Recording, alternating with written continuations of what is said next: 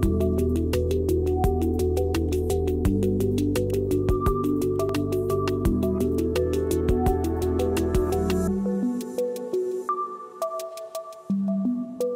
have to realize that even for the flu vaccine, there's still people who are vaccinated who get sick, but they don't die, because of the vaccine that they receive. And so maybe this is a very similar story here. We're going to have vaccines that may not completely protect you against infection, against all strains of COVID, but it may protect you against severe disease, hospitalization, and death.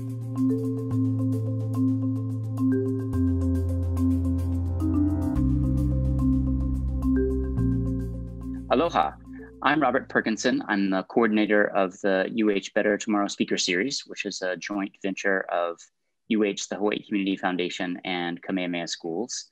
And today we're going to be talking about the science behind the COVID vaccines, both those in the pipeline and especially those that have been approved and are actively being used in Hawaii. Our guest today is Medical School Professor Sandra Chang. She's a microbiologist and an immunologist by training. She's worked a lot in vaccine development herself for malaria and maybe other diseases. She's a professor in the Department of Tropical Medicine, Medical Microbiology, and Pharmacology, and she is the co-chair of the State Department of Health's Vaccine Medical Advisory Working Group. Thank you for joining us. Oh, thank you for inviting me. So I thought that it would be useful for people to have, for those who want it, a deeper scientific understanding of vaccine science generally and all of the different types of vaccines that are in the pipeline. As more, it's 2 mRNA vaccines that are approved and in use so far, but others are likely to be approved. Before we really get into it, however, I think it's worth for a moment just reviewing what we know so far about the safety and efficacy data of the approved vaccines. So first, what can you tell us about safety? How is it going now that we're getting a lot of shots in arms? Yeah, so, they've been continuing to monitor the safety, and by they, I mean the CDC and the FDA. They have a variety of ways that they can do this. And of course, people have been concerned about anaphylaxis because that's been the most severe side effect that has been observed.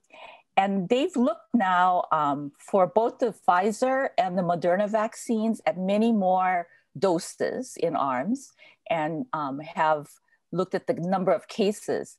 And so for the Pfizer vaccine, they've seen a total of about 50 cases per about 10 million first doses of the Pfizer vaccine. So that gives us a frequency of about 5 cases per million doses of anaphylaxis. For Moderna, they've seen 21 cases in about 7.5 million doses administered.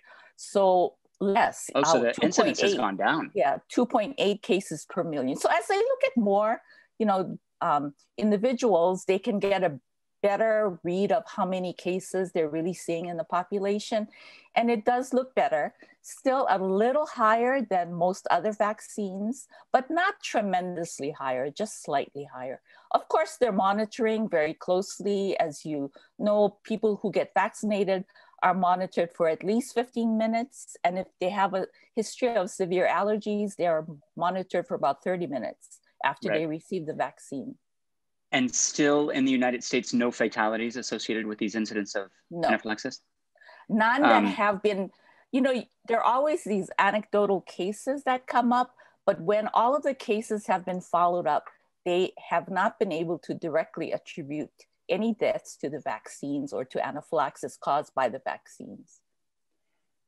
Yeah, so just to reinforce the basic math for people who might be worried about anaphylaxis, by contrast, so if the rate per million is, what did you say, about 5 or less for the Moderna and the? Yeah, 2 and 5, about 2.8 for Moderna and about 5 for Pfizer. So by contrast, if the COVID case fatality rate is, say, 0.5%, maybe it's a little bit lower than that. It depends on your age group. Yeah. That's 5,000 cases per million. Yeah.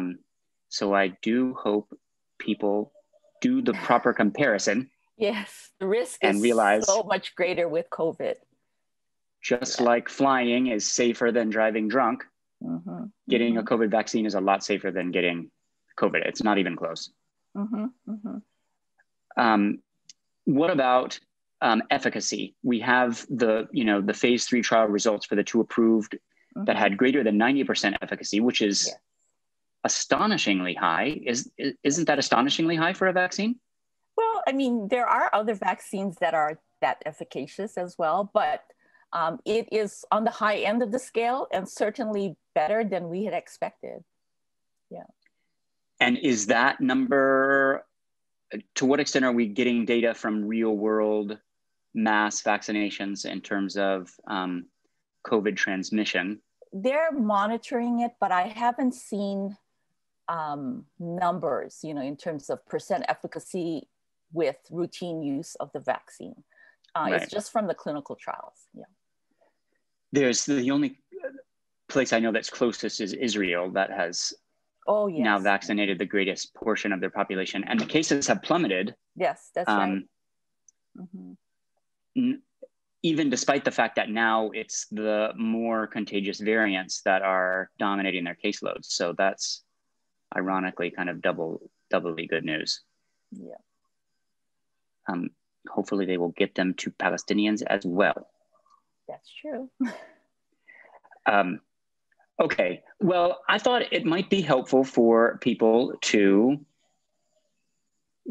go back in time and sort of understand a little bit about the development of vaccines.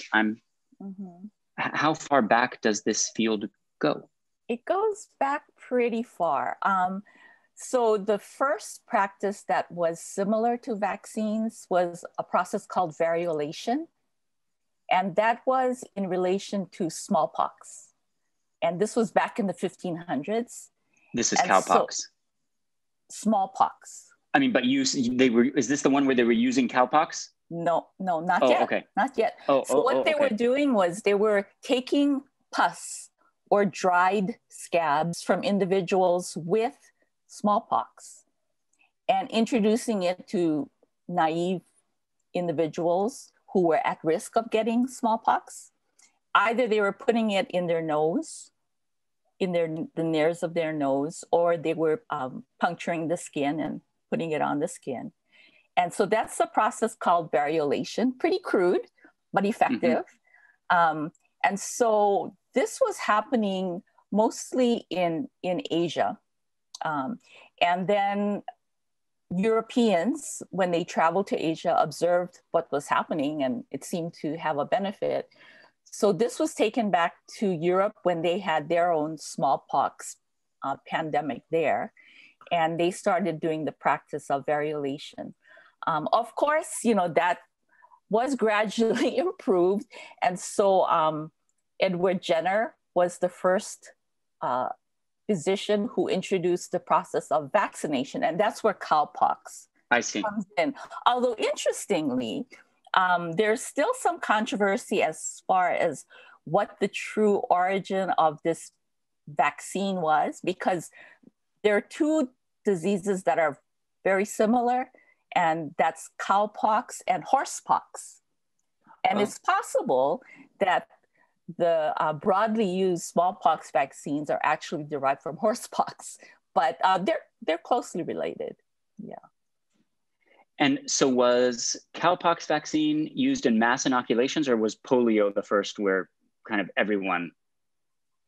No, it was used in mass. I mean, so smallpox inoculation was used systematically, I would say, to eradicate smallpox, And so that is the first infectious disease that has been eradicated, yeah.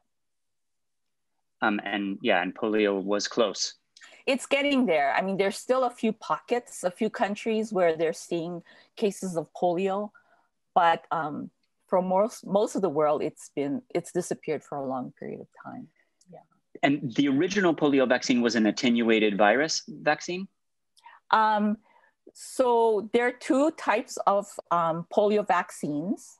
So there was an attenuated virus vaccine, And then there is the inactivated virus vaccine. And so, they're used in different ways. The attenuated one is used in more, in areas where there is a high level of transmission and they need to control the disease and prevent transmission. So very often they because need to use. It's more effective. Yes, it's a little bit more effective. But there are dangers associated with using a live vaccine in a population.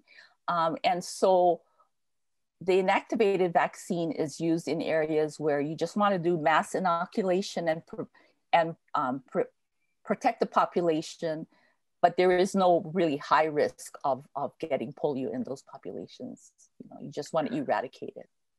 I was interested to see that there's one of the vaccines that's in trials is an attenuated or inactivated vaccine. Not one of the ones, I don't think it's phase 3. It's an inactivated vaccine. Yeah. Oh, okay. There are so no what's the attenuated SARS vaccines in development. No live attenuated SARS vaccines in development. Only inactivated. So inactivated are not, tell me the difference. They're killed by chemical processes. They're just treated with chemicals that inactivate the virus so that it cannot replicate. But they're still able to induce an immune response that's protective.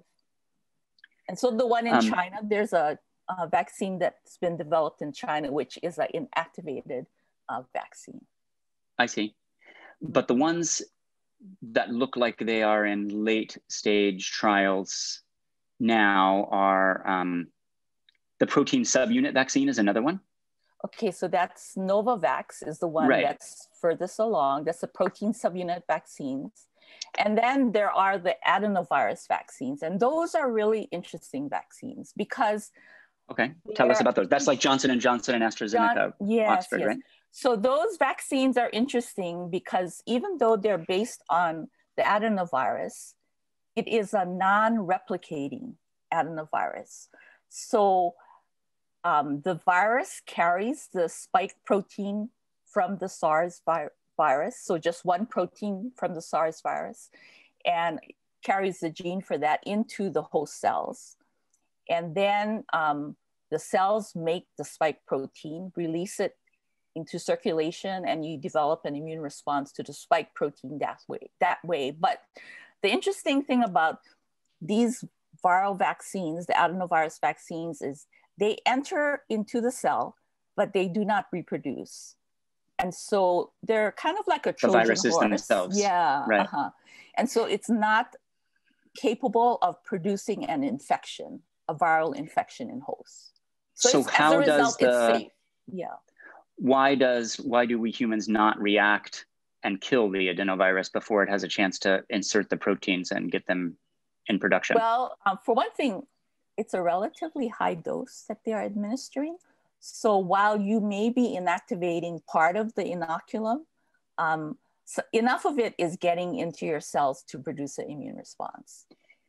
Are they also choosing viruses that we tend to be naive to? Or yeah, they are. So one of them is a chimpanzee form, and then the other one, though, is more closely related to the human adenoviruses.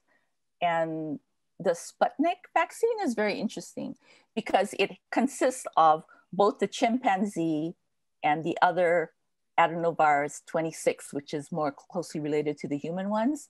And so the idea is... So it has two viruses that are entering. Two different ones, right. Interesting. And so if you develop immunity to the first one, it's not going to protect you against the second one that goes in. And so it has a better chance of inducing the immune response. Oh, wow. Yeah, is that a lot more? Yeah, that's clever. Theoretically, it sounds like a better strategy, but in reality, I think, both types of vaccines, both the adeno 26 that's used twice, as well as the adeno 5 and the adeno 26 combination, they both induce a very strong immune response and pretty good efficacy. And do they require adjuvants like the Novavax vaccine or not? Okay, so tell us about the protein subunit technology and how that's different from those we've been discussing. So the protein subunit technology is a little bit different. it involves formulating a protein in a way that allows it to be immunogenic, to induce an immune response. And it does include an adjuvant. The adjuvant that's used for the Novavax is their own matrix M protein, which is sort of a lipid composition adjuvant that enhances the immune response to the protein subunit spike protein itself. And so usually when you make a protein subunit vaccine, you do need to add some kind of an adjuvant. And so this is the one that is being used by Novavax. And so this one delivers the SARS-CoV-2 proteins directly. You're not it's not calling upon the cell to do any production. It's already pre-made. It's being injected, and then it's taken up by the cells of the immune system and presented to the immune system in a way that induces a good immune response. The fact that there are so many different approaches, and presumably these vaccines are also using different parts of the spike protein, or do they tend to have homed in? Actually, they're pretty much using the same spike protein because that's the sensitive target for the virus. I see. That is required for viral entry, yeah. So if the virus evolves to be vaccine resistant, it won't matter that there's so many different vaccines targeting it. It should develop immunity to all of them, more or less? Well, there's a lot of discussion right now about that whole issue because of the variants that have emerged already in UK as well as in South Africa. And so, there is a real concern that the current vaccines may not protect against these emerging viruses. And, we don't know everything at this point in time. But so far, the data seems to indicate that at least for some of the vaccines, it looks like there is good cross-protection against the mutant forms. Now, there may be some mild disease, moderate COVID infection of individuals that are infected with the variant strains. But so far, it looks like there is no severe disease, there are no hospitalizations, and no one has died who has been vaccinated. And no fatalities, right? Yeah, So, another amazing metric of vaccine efficacy so far, I read a few days ago, is that among vaccinated individuals, there's not been a single verified COVID fatality. Yes, It's pretty amazing. I mean, we had no idea that it would work as well as it has. And you have to realize that even for the flu vaccine, there's still people who are vaccinated who get sick, but they don't die, because of the vaccine that they receive. And so maybe this is a very similar story here. We're going to have vaccines that may not completely protect you against infection, against all strains of COVID, but it may protect you against severe disease, hospitalization, and death. So is it possible that this enhanced efficacy has to do with the mRNA technology? But they're seeing it in the others multiple platforms, yeah. Okay. Well, let's turn though to the Pfizer and Moderna vaccines. And I wonder if you could sort of walk us through the development of this mRNA technology that people have been talking about and promising drugs and vaccines for some time, but this is really the first time it's being successfully used. Yes? Yeah. Well, it is a relatively new technology. It's the newest technology of all that have been tested so far. And so, it appears to be very effective at inducing a potent immune response. Again, it has the advantage of being safe because what happens is the messenger RNA is encapsulated in a lipid particle or bubble. And so this lipid particle carries the messenger RNA that encodes the spike protein into the host cells. And then it enters the cytoplasm of the host cells, but it doesn't go into the nucleus. And that's what makes it very safe because it has no mechanism for inserting into the host DNA. It remains in the cytoplasm. it's very rapidly turned over. So it's just around for a few days, and the host cell will make protein from that messenger RNA. It'll prime its immune response, and then eventually the messenger RNA and the protein will be cleared from the system.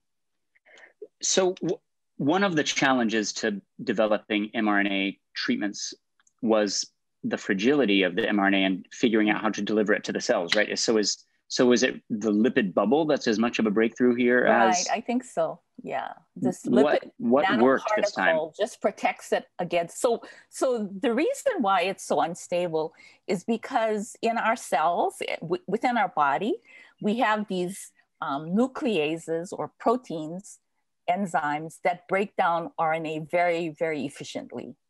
And so what the lipid particle does is it protects it from those proteases, and then it fuses with the cell, releases it into the cell. Now the cell also has proteases, but there is enough time for the messenger RNA to be synthesized into protein before all of the messenger RNA is degraded. So yeah, that's the basis for these messenger RNA vaccines. And in terms of the challenges of the super cold temperatures, especially for the Pfizer BioNTech vaccine, is it the mRNA itself that requires super cold storage, or is it the lipid nanoparticle that? Well, I think it's the combination. Certainly the mRNA is more stable at low temperatures, but the whole formulation is probably has a longer half-life at lower temperatures. Mm-hmm. And what happens if it warms up? You know, I haven't really thought about that, but I can imagine that, you know, the lipid would degrade and the messenger RNA would be released and be never degraded make it into the by cells. The proteases. No. I see. There's, at least the last I looked at a list of ingredients, the number of ingredients in the vaccines is quite small. Yes. But, you know, nonetheless, people hesitant about putting new substances into their bodies are concerned about what's in it. So what can you tell us about the other, both the, you know, you've talked about the way that the mRNA is broken down and removed and doesn't enter the nucleus. So that's how we know there won't be any kind of genetic changes wrought by the vaccine. The lipid nanoparticle, I guess, is also broken down and metabolized quickly. Yes. And then what are the other ingredients and how common are they in other medications or vaccines? Yeah, so all of the components, you know, are pretty commonly found in medicines or cosmetics or other products that we get exposed to every day. Much of it is salts that buffers the pH of the particle itself, keeps it stable. And we also have a number of different types of lipids that make up the nanoparticle. And so those are the other components. And then we have the messenger RNA. Now, the lipids include one particular molecule, which is called polyethylene glycol 80. And this particular one is the one that they suspect is being associated with the anaphylactic responses in a few individuals. And it is related to polysorbate, which is also a molecule that they want to be sure that you're not allergic to, because those are two structurally similar compounds.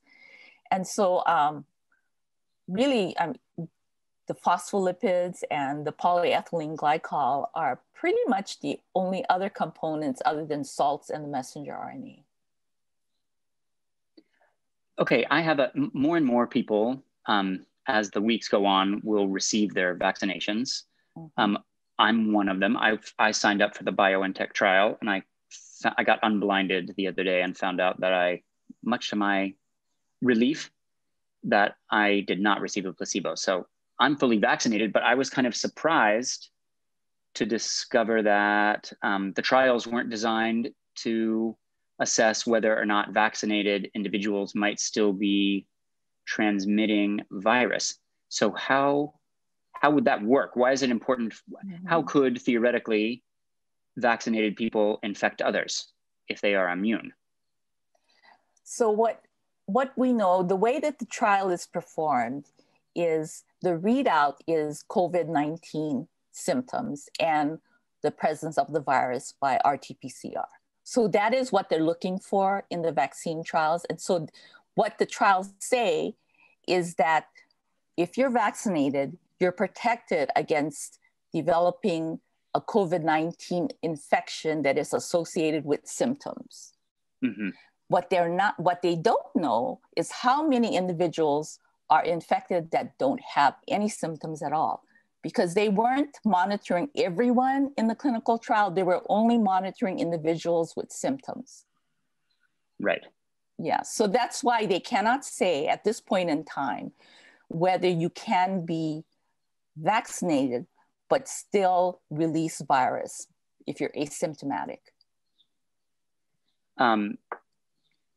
But presumably one would be much less infectious, at least.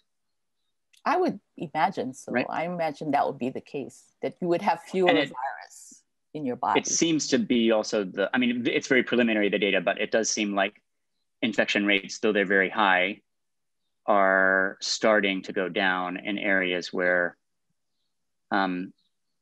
vaccines have become more prevalent. But again, they're looking at symptomatic infection. They're not looking at asymptomatic infection. They are doing some studies. I know of one study that's being done in healthcare workers, where they are monitoring individuals for asymptomatic infection who have been vaccinated. Right. And comparing that to the unvaccinated population. I think they tested us for antibodies a couple of times in the trial to look for past infection. I did come to appreciate just what a massive operation a phase 3 clinical trial is over the course of being involved in one myself. I had not really realized how many hundreds of millions of dollars and highly trained staff and infrastructure you need. Especially if it's being done in so many different places at the same time. Right. Yeah. And it's amazing.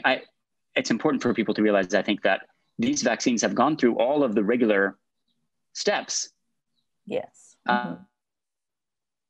As they would with any. It's just been expedited by so much COVID, and which means we get to discover efficacy faster, and B, the fact that they started manufacturing even before they got full results, right?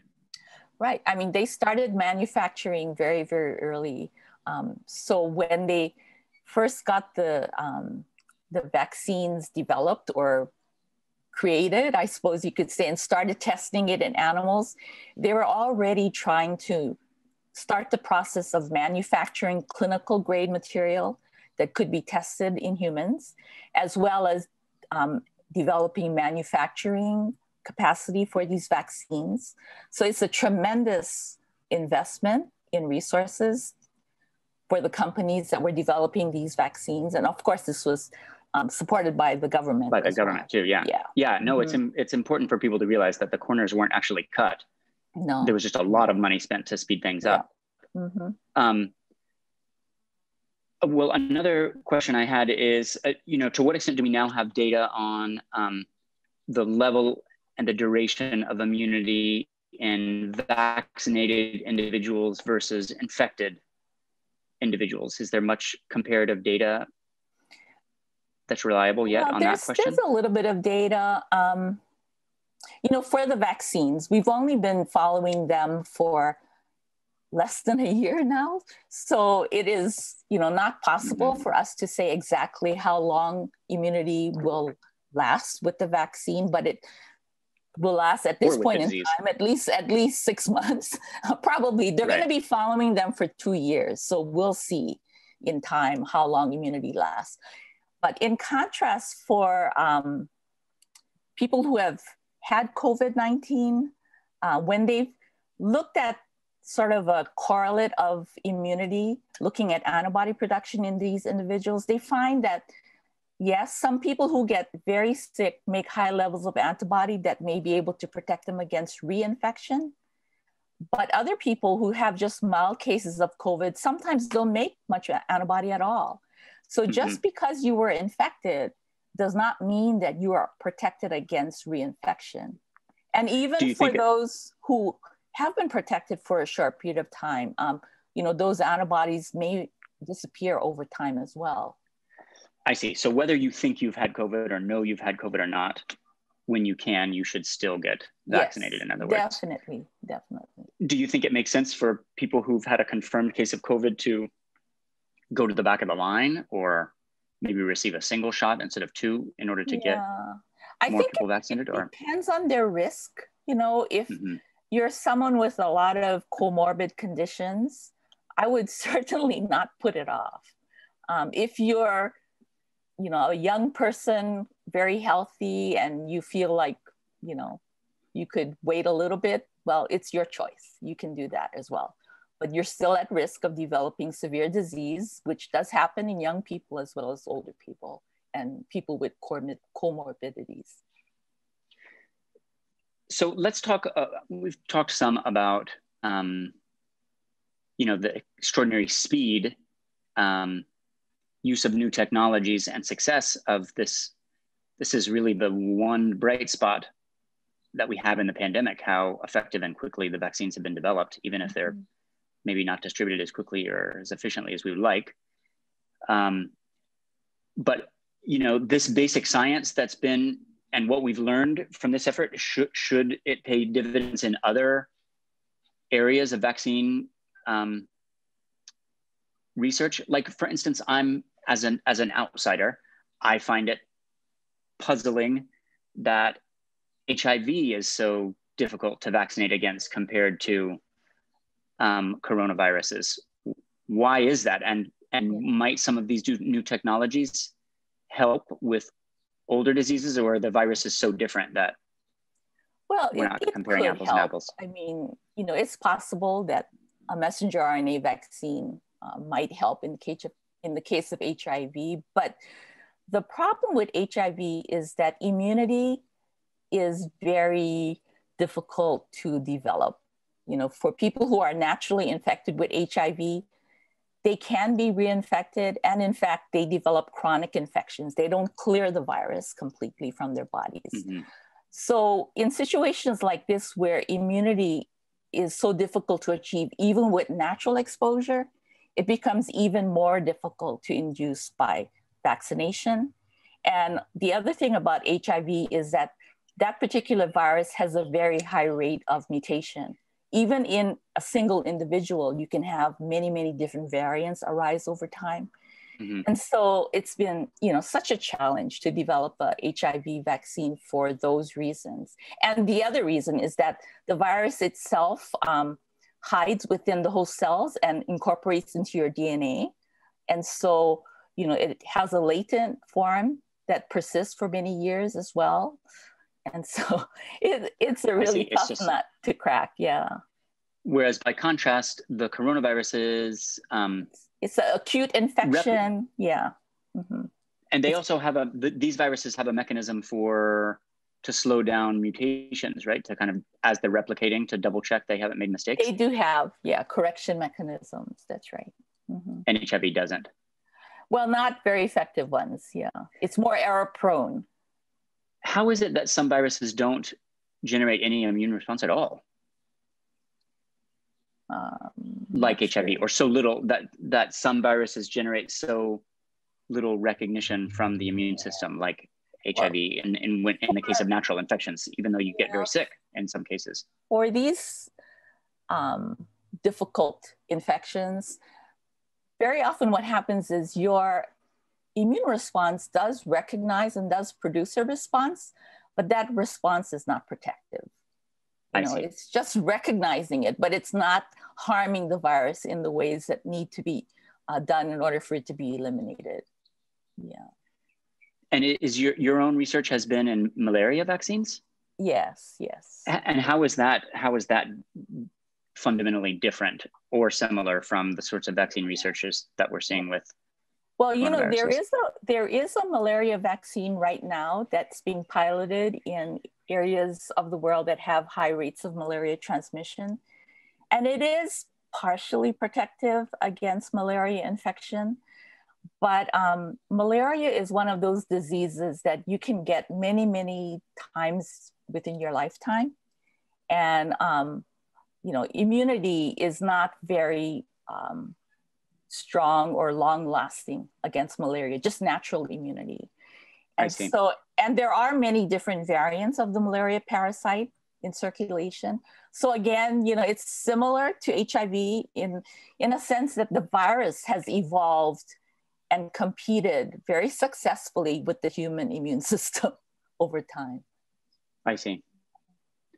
And so, where do you hope we are in vaccine technology, say 20 years from now? What's, 20 years ago, people were talking about the promise of mRNA. What are people talking about now that might be over the horizon? Yeah, I think certainly developing strategies that can identify the targets for some of these more difficult diseases is very important. If we could just find which components of the HIV virus or the malaria parasite is very vulnerable to the immune system, and we can induce a response to those components, I think there's hope, but I think there's still a lot of basic immunology that needs to be done on these infections. Mm-hmm. But then the other side of the coin is just because we have a COVID vaccine doesn't mean that we've reached the end of the game. It's only as good as many people take it. And as if people don't get vaccinated, if we don't reach a level of herd immunity that protects the population, then these vaccines will not help us to control the infection, to reduce the number of cases, and to eventually eradicate the disease. And so I think one of the biggest challenges is to achieve the level of immunity that is necessary to really end this pandemic. It's also worth pointing out, I think, that the more COVID is circulating globally, the more chances the virus has to mutate in way, and every once in a while, one of those mutations is not a friendly one. That's right. Okay, well, let's talk about the efficacy and hesitancy. So in my conversations with people, I've had a lot of questions that have fallen into two categories. One, about people with various pre-existing conditions, like who are immune compromised, who have cancer. What is the advice for people who have ongoing health challenges about whether they should or shouldn't get vaccinated? Well, I think it comes down to your own personal decision about your own risk of being infected and your own risk of developing severe disease. So far, even though immunocompromised individuals were not deliberately included in the trials, it does appear that they are able to make an immune response to the vaccine and be protected, hopefully, against the disease. And so, I think the recommendation is that even though you may have a chronic health problem, or you may have cancer, or you may have autoimmune diseases, that there's no reason why you should not get vaccinated. It's no guarantee that you'll develop a strong enough immune response to prevent infection, but it may be sufficient to protect you against severe disease and save your life. Yeah, and again, it seems like if one compares the possible risks of the vaccine to the known risks of COVID, exactly, at least in all cases that we know of so far, COVID entails far greater risk in any age group or any demographic that's been studied, at least as far as I know. What about groups of people who were intentionally left out of the trials? Pregnant women, lactating women, extremely very elderly individuals over the age of 90 and so on. Like, are there is the recommendation across the board that these groups too should be vaccinated? I think, yes, they are recommended to receive vaccines. For pregnant women, there's no indication that at least the vaccines that we have approved so far provide any risk to the woman in terms of the pregnancy, as well as to the developing fetus. And so it's felt that, pregnant individuals should be vaccinated. And I think there's some preliminary, if memory serves, there's some preliminary evidence that immunity may be passed. Some antibodies may be passed to the infant from the mother as well. That's the normal situation that you do, there is placental transfer of antibody. That's right. And that would be true with vaccine-generated antibodies as well as... That's true, yes. I see. Mm-hmm. Mm-hmm. Okay, well, are there any... Did you think we would be here?